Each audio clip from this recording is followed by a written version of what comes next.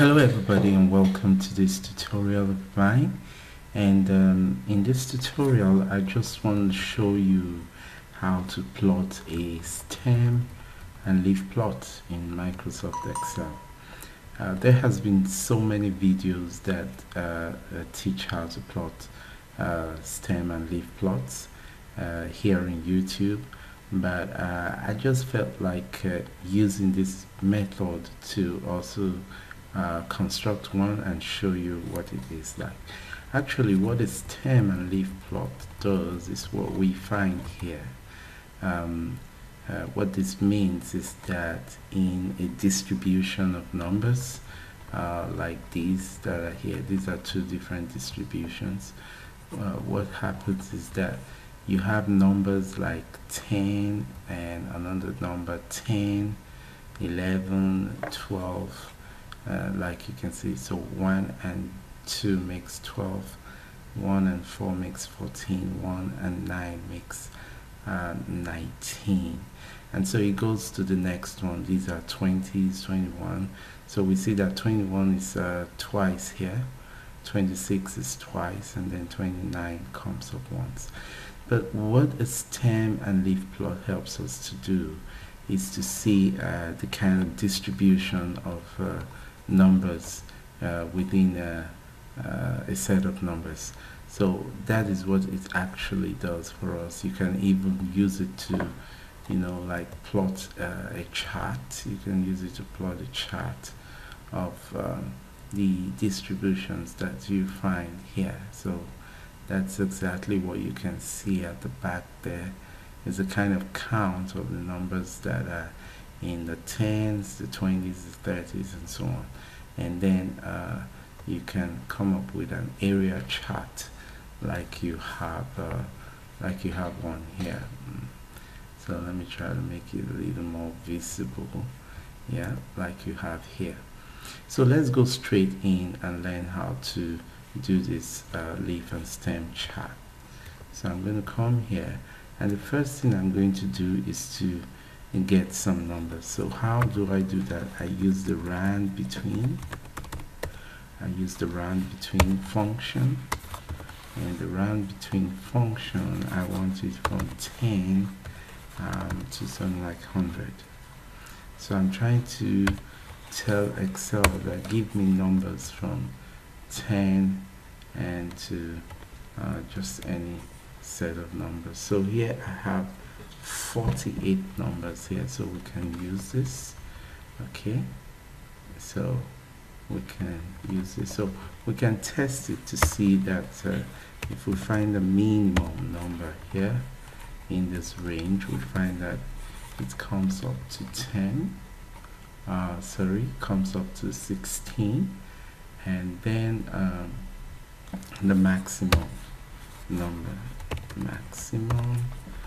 it's going to change because I have not so here it's just changing here because I'm yet to make these numbers fixed. So I'm going to copy the numbers and then I'm going to paste them as text, so they should just be values there. Okay, so right now it wouldn't change, so it wouldn't change. So that's it there. So we have the least number to be 11 and the most number to be 98. Okay, so that certainly means that we're going to have numbers from 10 and down to 98. We won't have 99 and all, down to 90. So what I'm going to do is just list 1 and plus 1. What am I doing here? I just need, okay, so we're going to take it up to 9, and so that's it for us. So those are going to form our stems. So these are going to form our stems, but we're going to do that later.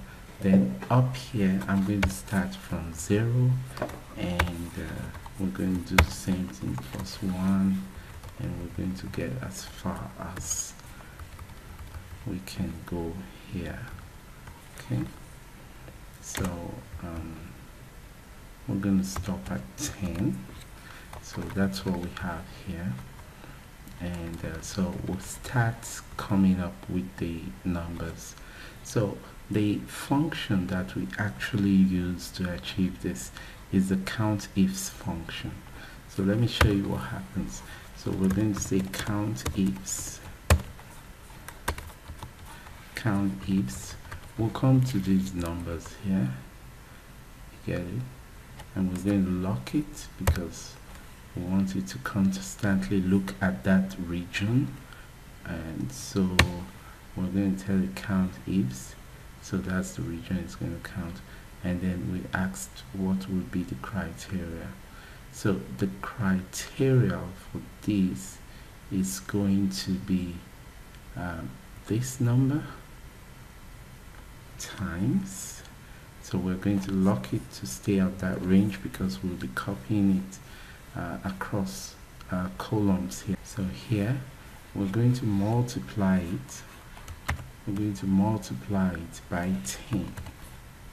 So we're going to multiply it by 10, and when we multiply it by 10, we're just going to add, this here, and I'm going to tell you what's really happening here. So if you close the bracket, hit your enter button. So if we come here and then we select this and hit our F9 button, you'll see that what we have there is 10. Why is that happening? In our formula, we had already told it to take 1, multiply it by 10, that's going to give you 10 here, and add whatever is atop here, which is 0 here. So it's good. What you're going to have is 10. So the formula is trying to say count how many 10s you're going to find in this distribution of numbers. So since we'll be copying down, we need to lock this row 5 here. So we're going to just hit F4 twice. When we hit F4 twice, it locks the row there. Okay, so we look good to go. So if we copy down and to the side, and then this is exactly what we have. So now what we're going to do is that we're going to tell it to repeat this text up here, the number of times it occurs. So what we're going to do, we have Excel with a function called repeat, which is for repeat, and what we're going to do is just ask it to repeat what is here. So I'm going to lock it. So we're going to lock it here. We need to lock it because I'll be copying down, but we don't need to lock it across the columns because we want it to go through with all of this. Okay, so we're going to do this, and we're going to concat it with something. So I need the ampersand, and we're going to concat it with a space, space like this. Okay, so we're going to concat it and tell it to repeat this. So this is what happens when we do that. So see, so what this tells us that in our data set we've got 1 occurring here once, we've got 6, that's 16, we've got 17, we've got 18, we've got 10 also here. Okay, so I'm going to select that function there, that formula. We're going to select it and bring it down. So we're already getting what we want. You can see that I have 41 occurring twice, 42 occurring twice, 43 is occurring twice, and just like that. Okay, so if we have got this, then that simply means that we are almost set. So we can come to maybe just here and then establish our stem. This will be our stem, down, and here stem, and then we need to have our leaf here.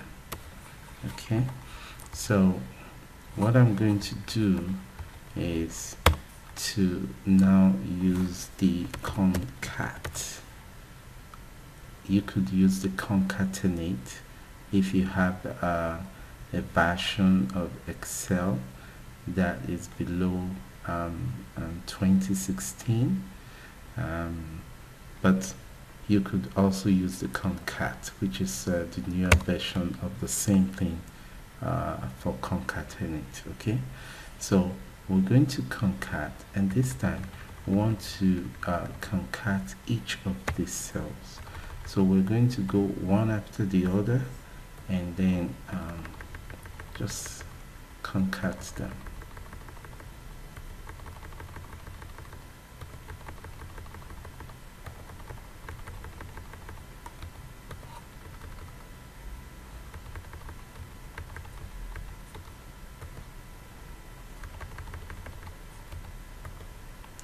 So we're going to do that for all of them, like this, and then close our bracket.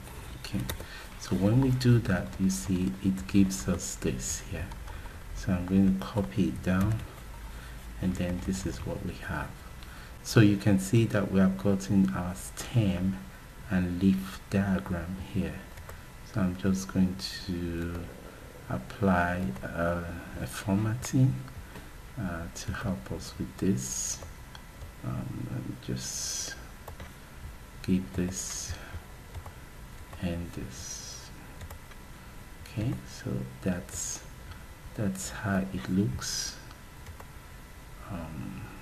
Okay, and just use this one here. So you have your stem and leaf diagram here.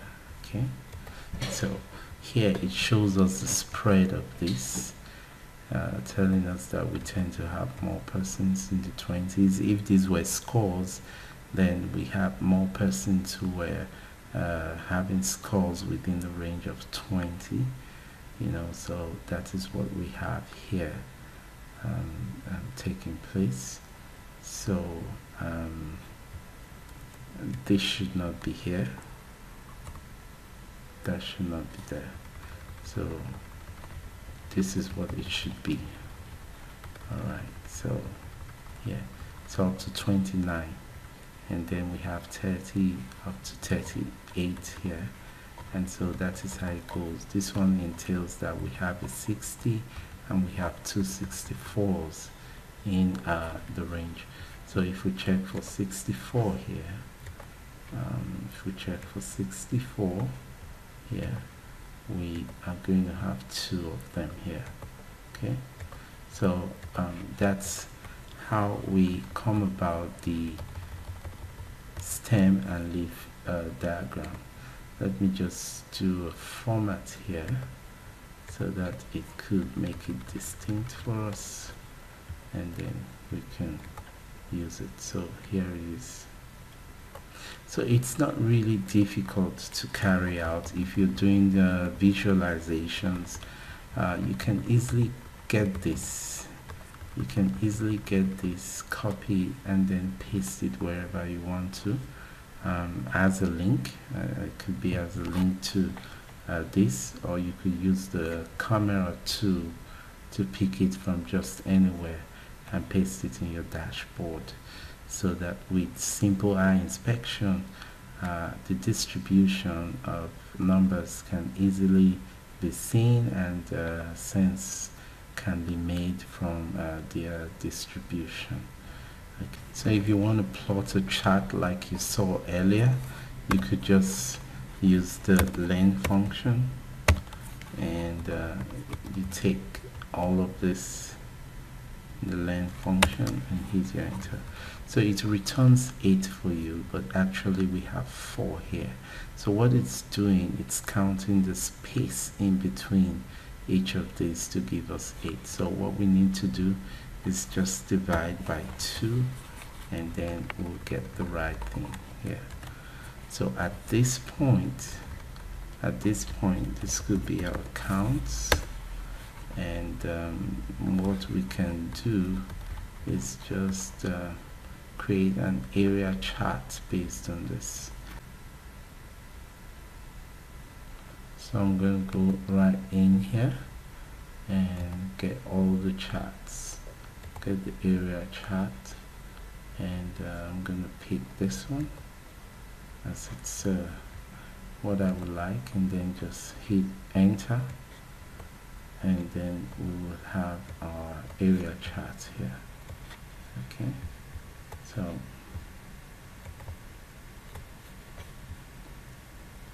here our area charts can help us see what the distribution of the numbers look like, and that could be very insightful in case of data. Okay.